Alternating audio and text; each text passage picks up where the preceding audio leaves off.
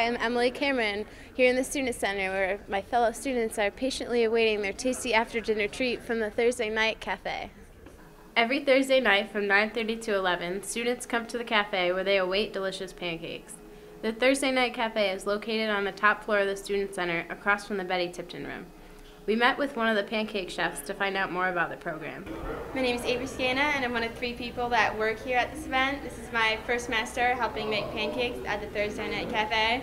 This program is run by Campus Ministry and Student Affairs. Our goal is to give students something fun and safe to do on Thursday nights. Not only do students enjoy eating pancakes, but they also take the time to hang out with friends and enjoy the comfortable atmosphere of the Student Center. During the weekly program, students have fun playing board games, trivia, and even pool. Each week, the cafe tries to have something different for the students to enjoy.